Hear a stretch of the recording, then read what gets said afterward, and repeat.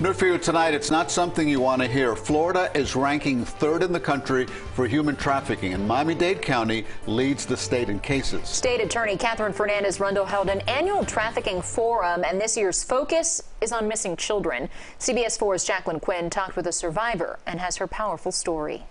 You feel really guilty about how things happen, and I think that's like a big thing.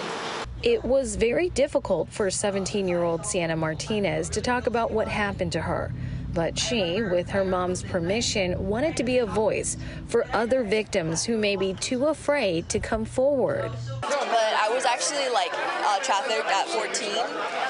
It was from my middle school.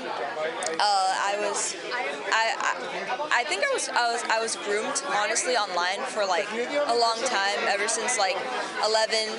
Martinez tells us young people don't have the life experiences to understand they're being manipulated, and that's how perpetrators get them. It was like online chat rooms, people pretending to be like anime characters, people pretending to be just random people, and you wouldn't know who it is. Martinez's case happened during the pandemic. And I was homeschooled, so I literally didn't have any friends. I was home all the time, and I didn't have anybody my age to talk to. She realized something wasn't right, and so she went to police, and she says the detectives created an open environment to talk so that her perpetrator could get caught and later sentenced to 25 years.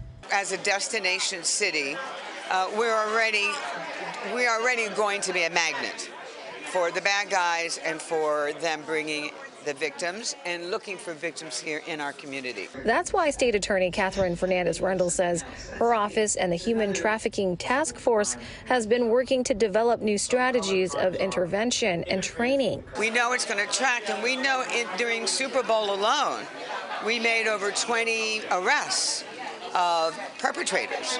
Law enforcement has also become more advanced at tracking down perpetrators, but it still happens every day. I know that we're doing a better job of finding them, rescuing them, arresting the perpetrators, and prosecuting them. And the state attorney also shares, in the U.S., 1 in 3 runaway teens are recruited for sex within 48 hours of leaving home.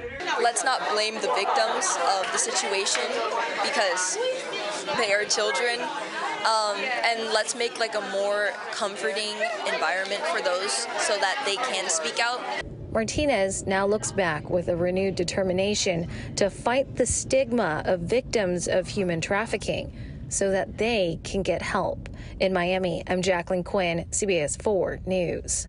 Strong young woman.